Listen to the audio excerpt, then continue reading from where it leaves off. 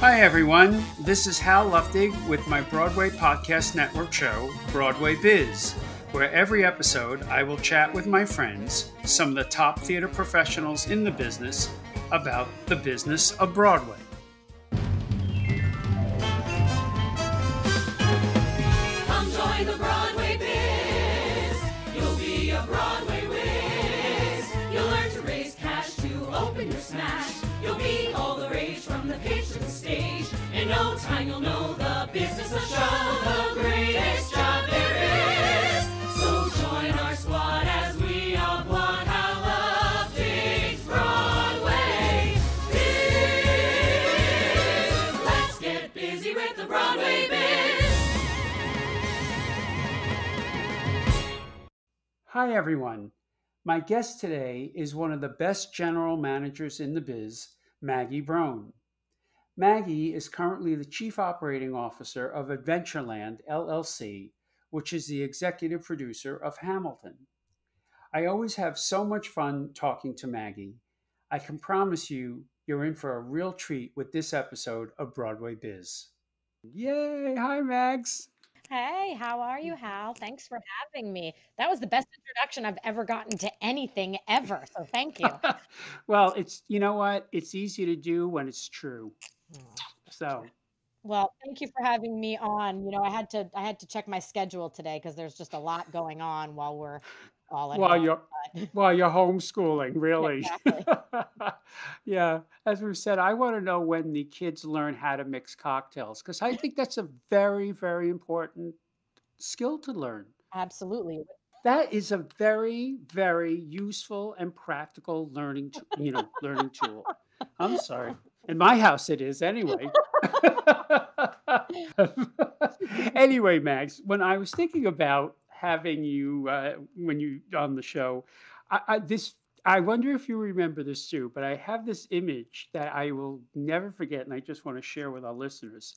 So during the strike of when was the blonde strike? What year? I couldn't. 2008, 2007, 2007.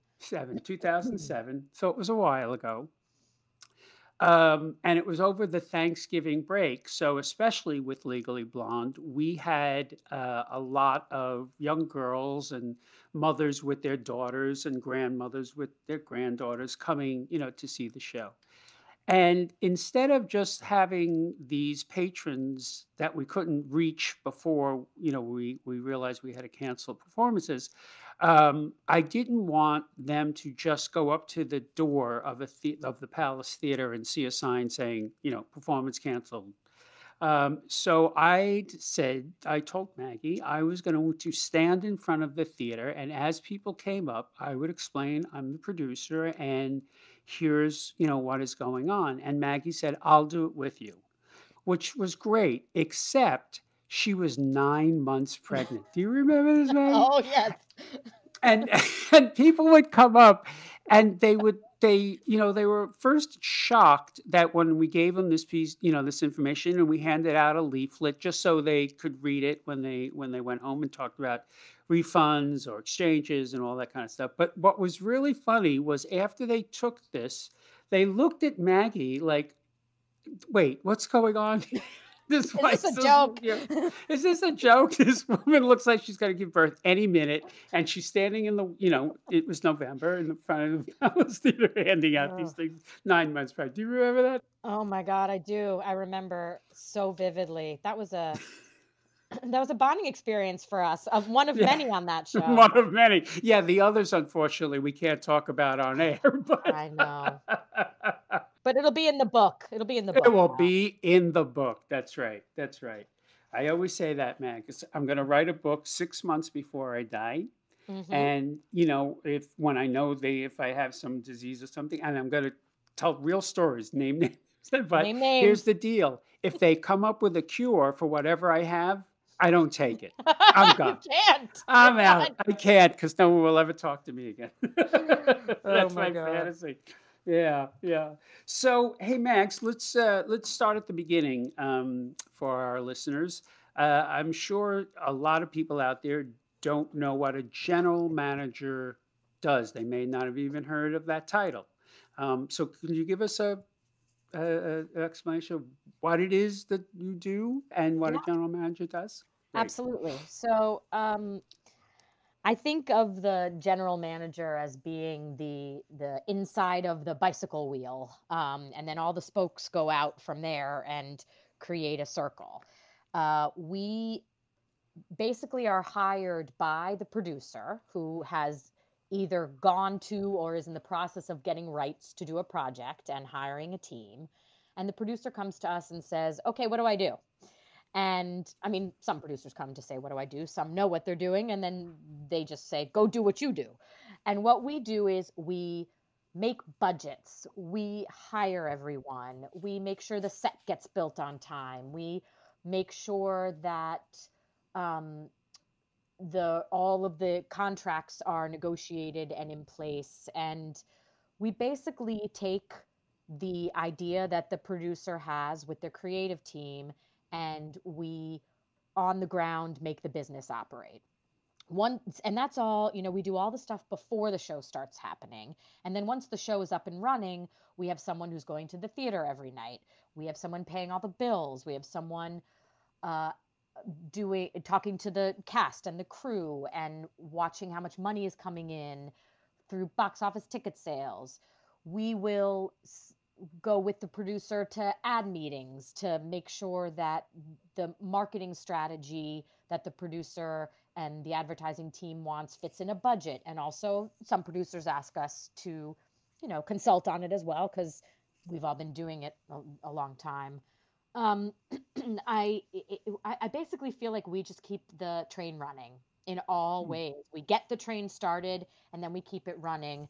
Um, and we are middle management, though, I will say, in that we manage up to the producers who are in charge of everything, and then have to manage all the employees that make a show work, which, as Hal mentioned, just started to mention all the people, the actors. There are, I can go further and talk about the 20 something unions on Broadway that we deal with and on the road and all of that. But we basically, as far as I'm concerned, are the hub of what makes sure everything gets done. Wow, what a great answer. What is the difference between then in a producer and a general manager? Well, I'm glad you asked me that question, because it is different with every producer and every general manager, right? And some producers want to be intimately involved with every aspect of their project, including, knowing what kind of negotiations you're going to do with your lead actor, and they want to know every step of the way. And then on the other hand, there are producers that say, "You have a budget, we've approved a budget, go hire everybody for that budget. I don't want to hear about it unless there's a problem." And the former is like Hal, who you and I were on the phone with a lawyer who shall remain nameless about a contract that shall remain nameless, on Legally Blonde, where we were told that our hair was going to be set on fire if we didn't get the deal done. And then there are other producers who would never have sort of gotten in the weeds like that to be a part of those conversations. The truth is, the way the business has been structured in the old days, the Manny Eisenbergs of the world were producers and general managers, because general management was a sort of a smaller business. There were less aspects of each show. It was Yeah, easier to put on a show, right? yeah. And it's just gotten bigger. You've got more departments. You need a whole team to manage things. But really, the only job that a producer cannot farm out to a general manager is raising the money. That's really, as far as I'm concerned, raising the money is the only job a producer absolutely has to do. Then, based on their palette level for details, they can have the general manager do almost everything else if they want to, and not. Mm-hmm. Wow. I think we need to add the raising money to the list of the what a general. Well, don't you think, though, Hal, that the job of a general manager has really changed over time? I Oh, feel like it's gotten much harder and much more. And some of that is because there are a lot of producers who haven't done it before and they need the general manager. You know, most producers aren't you or my current boss, Jeffrey Seller. Most of them don't know. And with projections, I always like to talk about projections. When I first started in this business, no one used projections in their shows, but now everyone does. That's a whole new department that needs to be managed. Right. And so I look at all the new departments that have come about since I've been doing it and how much harder it is. Wow. That is, yeah, I hadn't thought about that. That's an excellent point. We've just made everything get more and more complicated. Let me ask, how did you become a general manager? How did you start in the business, and how did you find your way, to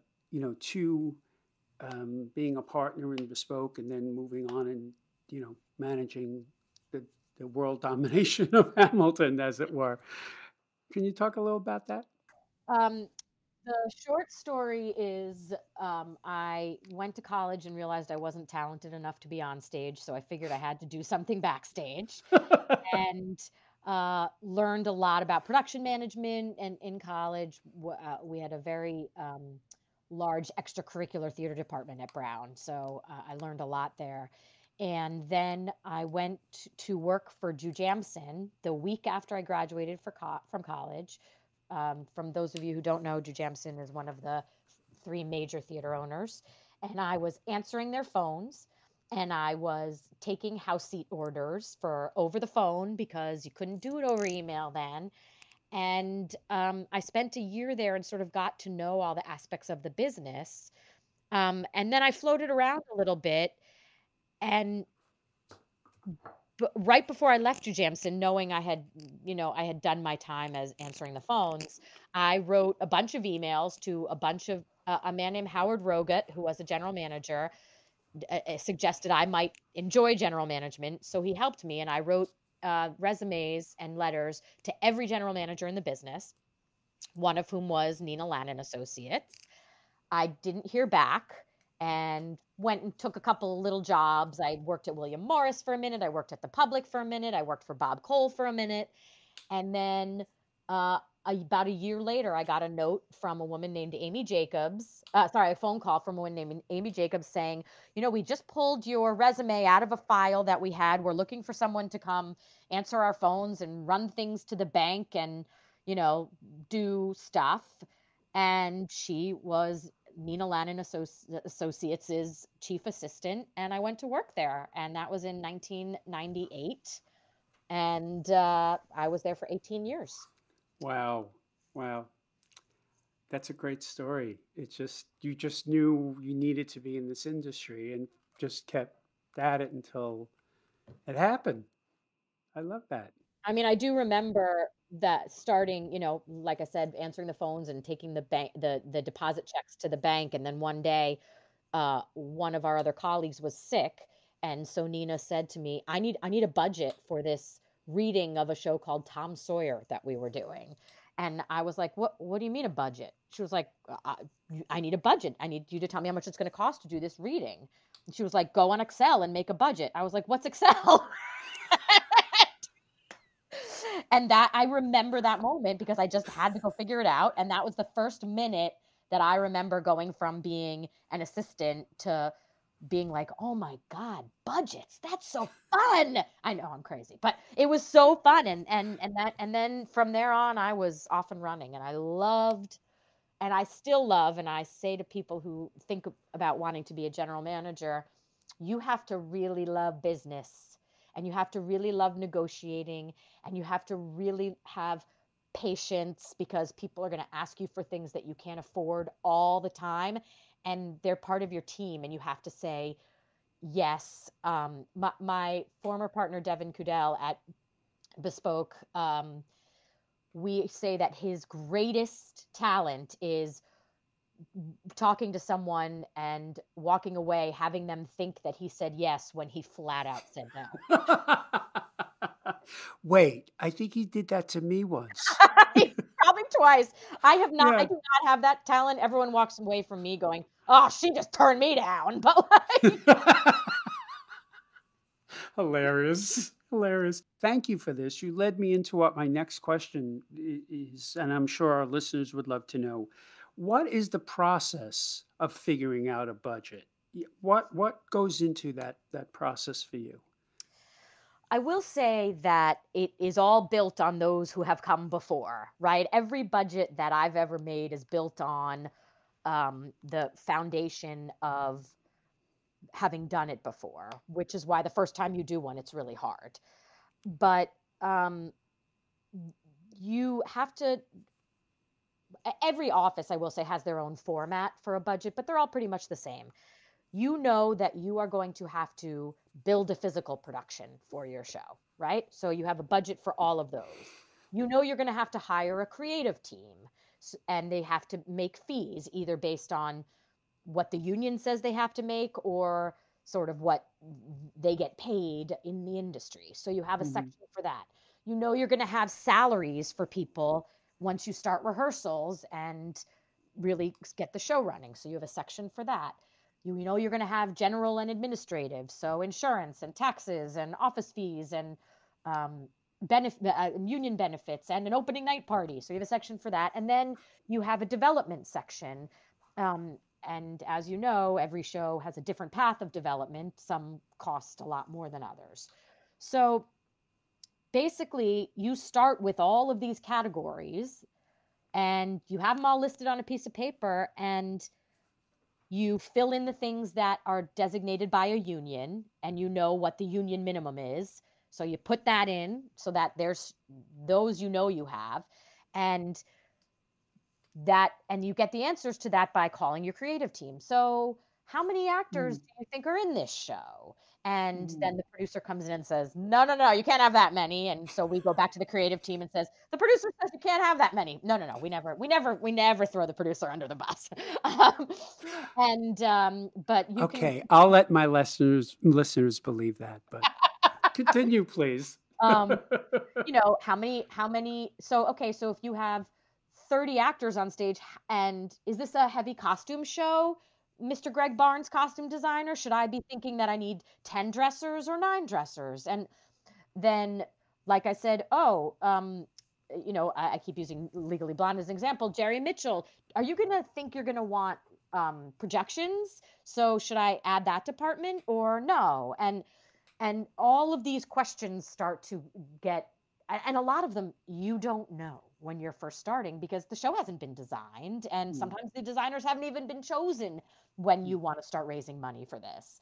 So you're just taking bits and pieces of information that you can get from the creative team, bits and pieces of information that you get from the union minimums, and experience of how much does a set costs for a big musical. How mhm, much are the lighting packages? Um, how much does it cost to orchestrate a 23 musician band as opposed to an 8 musician band? And a lot of it is guesswork, um, with knowledge behind it, with experience mhm, behind it. mhm. And then you give it to the producer and and then they faint. Yeah, yeah. I was going to ask, what happens when a producer, or an artistic team changes their mind? They tell you they want one thing, and now you're building the set, or it's about and they realize they want something else or an added part to that set. What happens um, in that situation? Because I'm sure that must happen a lot, right? People All the time. change I their mind. mean, pretty much on every show ever.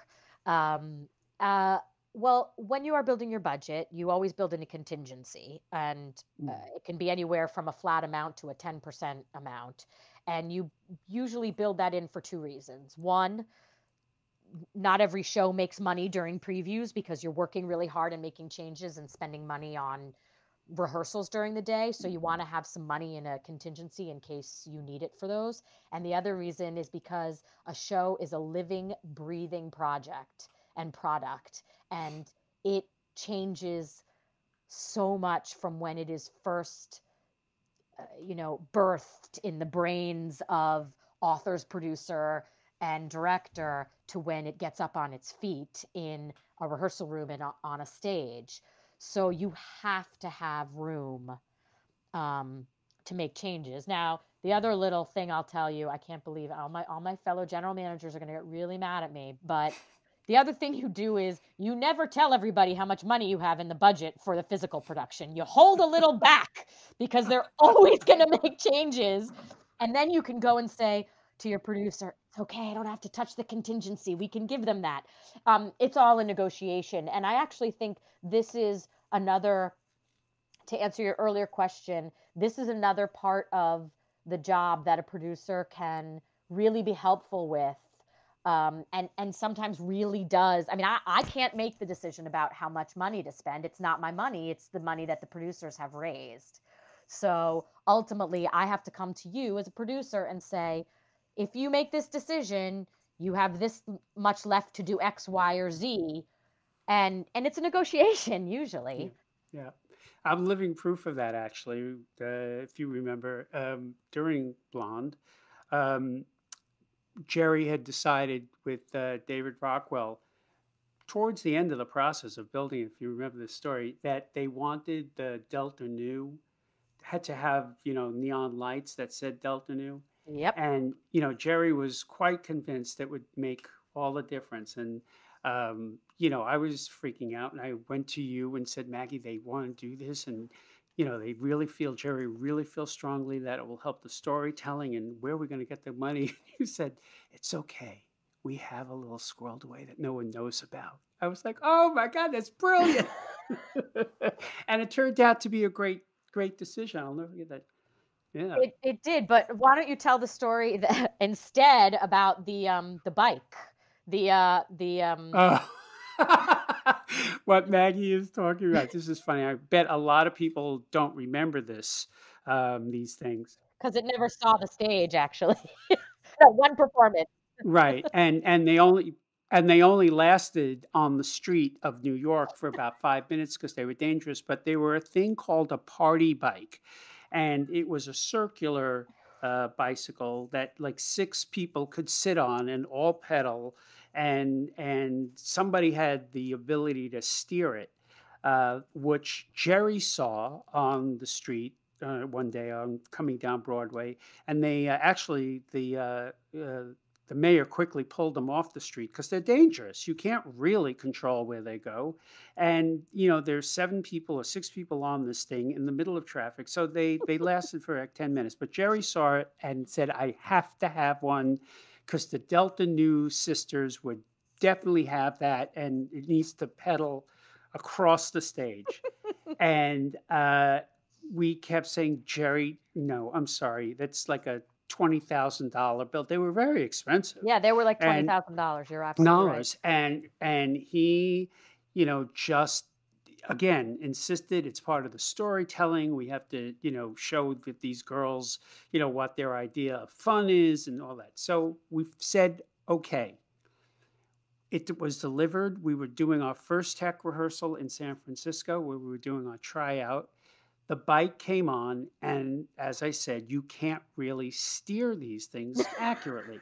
So it came out from stage left. It tried to make its way to stage right, and the girls almost fell in the orchestra pit. But the funny thing was, so we said, okay, that has to go. There's a waste of 20 grand. But it just disappeared, right? We never saw it again. It was cut from the show on a Tuesday afternoon. Wednesday, it was just gone, and nobody knew where it went. And I really wanted to sell it on eBay, but it was just gone. I know. I remember we wanted to have at least one try on it before it went on. You, me, I forget who else, Kristen, Mike. We were all going to get on the party bike and pedal down San Francisco Street. But interestingly, that is sort of a semi-small, but still a large ticket item that represents how when a creative person feels really, really passionate about something as a producer, you want to support them. Like you hired them to deliver an artistic vision. If they need a party bike, you want to be able to give it to them, even if you're thinking to yourself, I don't know if you need a party bike. Right. Exactly. So, with that in mind, and I'm not fishing here, but in your opinion, then, in those kinds of situations, what makes a good producer? Oh, it's a really good question, because I, I think that you have to find a way to make sure your creative team feels supported in their vision, and also understanding that ultimately you as a producer, your responsibility is to the investors who put their money Hmm. in. Hmm. And these creative team this creative team agreed to do this show with you at the helm as the producer, which means they trust you and they trust your business instinct as well as your aesthetic. And that sometimes you have to say no to them when it's really painful, and you have to keep saying no.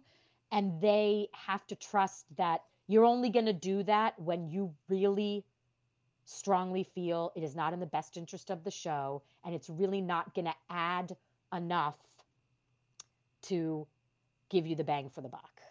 Right. And I also think and then in terms of supporting your general manager, the best producers are the ones that either say to you, Maggie, you're going to go say no. And then they're going to come to me and I'm going to say yes. I'm telling you that right now. So be ready. And then you're okay, because you're like, okay, great. I know I'm the no guy and they're going to be the yes guy. The hardest thing for a general manager is when a producer says, no, no, no, you have to say no. I'm going to say no. We're going to say no. And then you have said no, pushed no, probably gotten in a fight with the creative team, no. And then the producer says yes, which ultimately undermines your ability next time as a GM to say no.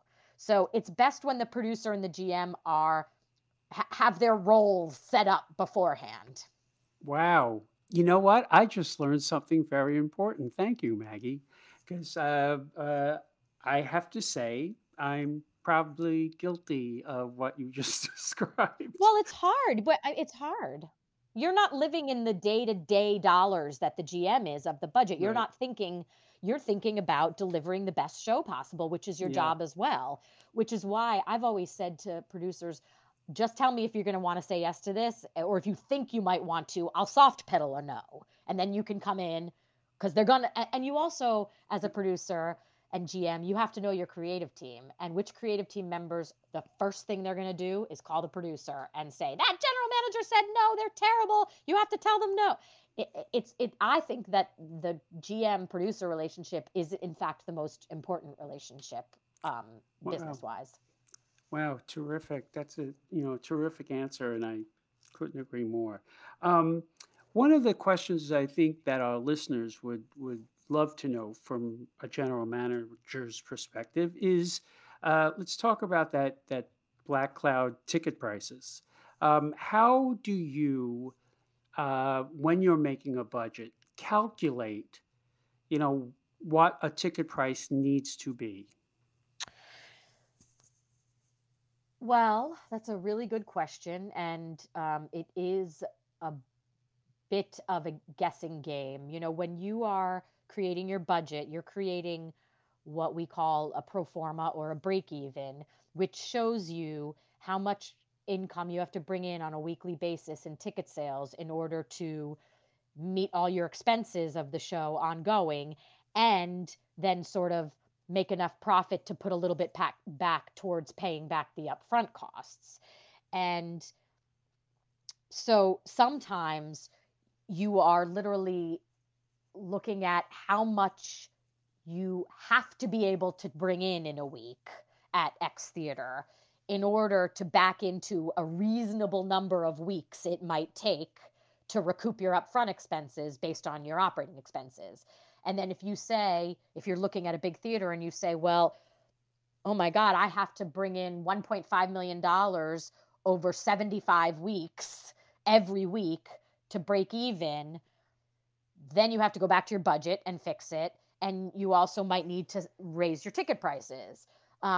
So I will say ticket prices, at least in the last several years on Broadway, to me, with the exception of premium prices, there isn't much variability. I feel like all the musicals sort of have the same sort of prices, and they go up every season or two, and the play's the same way.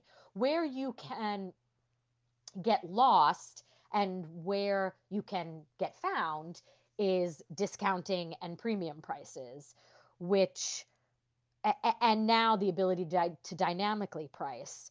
I think everybody sets their prices on the market prices, right? That wherever the market is, that's where we set our prices. Then the show is up and running, and you're seeing where your demand is. And if your demand is good, you can start to take a look at those market prices and eke them up. A couple dollars here, a couple dollars there. Raise the rear mezzanine, which usually was 40. Raise it to 45. The demand is there. And on the other side, if you come out and you're not seeing it there, then you have to look at your discounting. And how can you get the audience in to love it enough at a discount price to hopefully then be able to offset it with some higher pricing later. Dynamic pricing, which was very late to come to our industry, I think, as opposed to like the airline industry or others, and even the sporting industry, it allows you to fudge your prices, not fudge, but move your prices to help you when the demand is there. I think the hardest lesson that I've had on many shows that I've loved and worked on so hard is that if the demand isn't there, it really doesn't matter what your price is. You can't price your way out of a show that people don't want to see. Right. That is true. That is true. Who was it? Sondheim, who said in one of his flops, they stayed away in droves. So if there's no demand, you're right. And I just want to say, and maybe this is a topic that we can have when I have you back, is we can talk about the ways that people, because the other thing I always hear is I can't afford to go to the theater.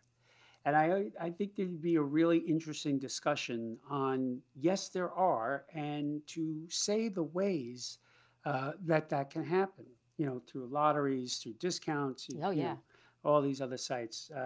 I always bristle a little bit about that because there are ways. You have to do a little extra work, but And you might have to wait a little while, but yes, there are ways. Can you talk about one of the more challenging shows you've worked on? And perhaps what made that either challenging or difficult? Oh, yeah. I mean, I think any general manager worth their salt will tell you that they are all challenging in different ways. I will tell you that I've had a lot of, Legally Blonde was challenging, but there was so much joy in that one that I would never look at that as one of my most challenging because the joy offset the challenge. There are some that are challenging and not as joyful. I would say that one of the hardest shows I've worked on was MOTOWN. And and the reason it was hard top to bottom. And I will say right now, working with Kevin McCullum as a producer has been one of the great joys of my career. I think he's so smart and funny and I had a great time. So, and also being able to work with Berry Gordy, who can say that in their life, right? That was amazing too. So it wasn't about the people per se. It was about the dynamics of all the levels of approvals that you had to go through. You're dealing with, a brand, a huge brand that has ownership. The music is owned by Sony and Berry Gordy, and you're doing a show about all people who many of whom are alive right now, and you have to get life rights. And then also there are challenges in having your book writer be the person whose story it was, and someone who's never written a musical before. That's really hard. Writing a musical is really hard, as you know. And then dealing with handling a topic that everybody felt so close to. Everyone feels like they know Diana Ross, they know Stevie Wonder, they know the Temptations, and at every turn, you sort of had to stop and make sure you were doing everything service and making the show match what people have in their minds about the music, right? You want people to, when you do a jukebox musical, you really want everyone to feel like it's the music they know and love, but you also want it to be Broadway, right? So there's a little bit of that. I will also say it was a massive cast, a very big cast of people, and many people making Broadway debuts, many people who hadn't been on Broadway.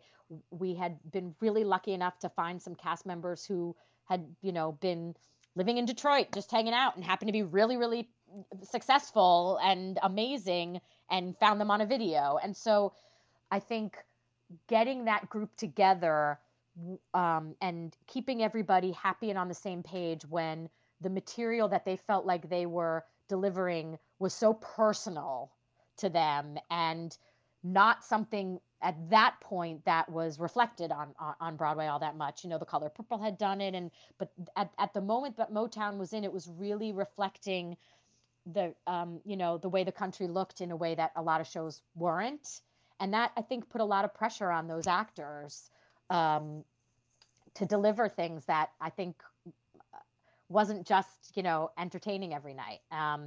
So keeping everybody together, it also was a huge cast, and it was an incredibly expensive show. So from the business standpoint, it was very challenging. Even when there were tons of people coming, it was awesome. I mean, we really had great grosses for the first year and a half of the show, but it was such an expensive show. And to deliver a show that carries 5 decades, you need different wigs for every person in every scene. We had 8 hair people, 14 dressers, massive numbers of people backstage. So for me as a GM, the biggest challenge, and it was sort of heartbreaking, was to see how great the show was being appreciated by people, and yet we couldn't make a ton of profit every week because the expenses were so high. That was very challenging. Wow. I'm in the business and I didn't know that. So thank you for sharing. But as we wind up, because I know you and because I've worked with you and because of what you just said, people may think that general managers are only about contracts and numbers. But I also know that you particularly are very creative. So how do you, in your work, how do you feel the most creative? Because I know you are. Oh, well, thank you for saying that. To me, when I'm working on a show that it is just on the margins of being able to make sense to happen for financial reasons, like you just can't get the budget down and deliver the show you want to deliver. For me, it's about trying to find a way to change the structure of the budget or the royalty package or some way to make sure that the creative team and the actors and everybody working on the show feels valued for their work, because they need to be, but also is willing to, maybe work together to bring everything down. It for me, being creative is redesigning a budget and making people feel good about it. I also, I have to say, some producers as a GM want to know your creative thoughts about the show and some don't. And obviously that is not what I do, but it is really awesome to work with a producer that trusts your business instincts enough and knows you well enough to be able to say, you know what, do you have any creative notes either? Because we, as GMs, we get very in there. We're really in there. We're watching all the changes. We're watching all the readings. We're watching everything. And many of us are working on 15 shows over the span of 2 years. So we really see how things work and how things don't. So it's nice to be asked. I don't necessarily think that I have good creative ideas, but I like to be able to share in it and give the producer my thoughts based on my experience. Well, just I didn't want to interrupt, but I just want to say for the record, I completely disagree with your statement that you don't have good creative ideas. Look at my hair. It's all pink right now. There you go. Well, hey, Max, this has been great. It's been great fun. But as they say, all good things must come to an end. But before we finish, I'm going to ask you 3 rapid-fire questions. And I ask these to every guest on the show. The rule is you can't think about it. First thing comes into your mind, I'm gonna get myself you have to say. Okay, okay, okay, ready? Yeah. It's like a Rorschach test. First one is, what is your favorite musical? Wow. Oh, that's great. And the second one, what is the wackiest moment you ever experienced being in the theater? backstage with Al Pacino and Marissa Tomei on Salome, watching them walk around before the show, getting into character, talking to themselves as their characters, and being just, I know they were in character, but to me, I was like, what the heck is going on here? It was completely whacked out. That is great. See, this is why you're creative. Okay, and the final question, riffing on your answer to that, and the lesson learned from that was... Stay away from actors before half hour. After half hour, I mean. Just don't try to talk to them because you have no idea what their process is for getting ready. Oh my God, that's genius. I think so far you've won the best answer to that question, that award. All right. Well, thank you so much. That was great. Thank you so much, Maggie. Oh, thank you, Hal, for having me. This has been really nice. Thank you. Thank you for tuning in to this episode of Broadway Biz. If you have any questions about today's episode or the business of Broadway in general, let me know on Instagram at Broadway Biz Podcast or via email at broadwaybiz@halluftig.com.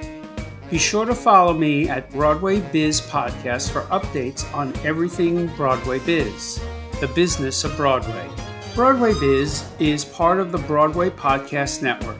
Huge thanks to Dory Berenstein, Alan Seals, and Brittany Bigelow. This has been produced by Dylan Marie Parent and Kevin Connor and edited by Derek Gunther. Our fabulous theme music is by Nell Benjamin and Lawrence O'Keefe. To learn more about Broadway Biz, visit bpn.fm/BroadwayBiz.